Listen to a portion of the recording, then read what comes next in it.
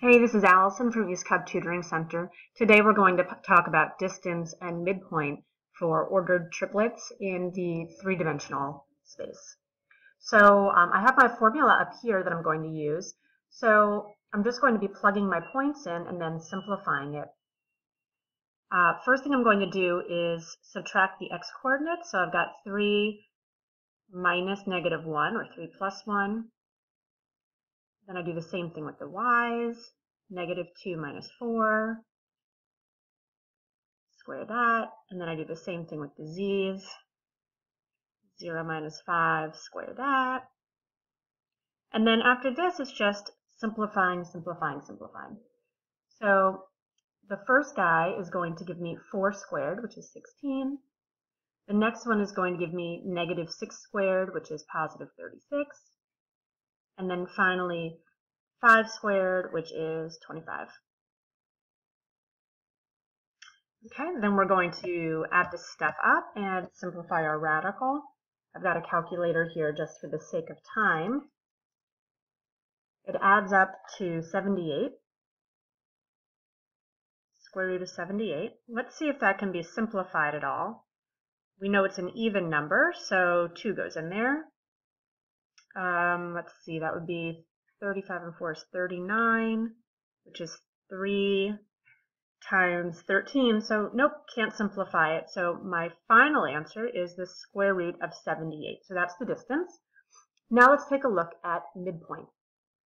Let's scroll back up so we can capture one of these ordered pairs. I'm going to use the first one here, the 3, negative 2, 0. So let's start a new page. It was 3, negative 2, 0. And then we need the second one because we're looking for a midpoint between the 2 points. So let's go back and look. 3, negative 2, 0, and then it was negative 1, 4, 5.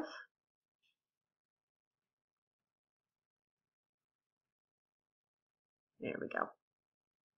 Okay, to figure out the midpoint, all we do is we average the x values, like this. We add them up, divide by 2. That's an addition up there. We average the y values. There's a 1 here. And we add up the z values.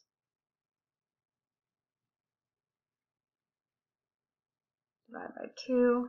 That one got a little messy, but I think you get the idea. And then this creates a new ordered triple, and that will be our midpoint. So now all we need to do is plug into our formula.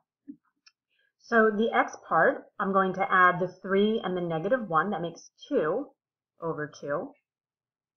Next is negative 2 plus 4, also 2 over 2. And then finally 5 over 2. So for my final answer for the midpoint, my ordered pair is going to, ordered triplet, is going to be 1, 1, and 5 halves. And that's it. That's how you do it.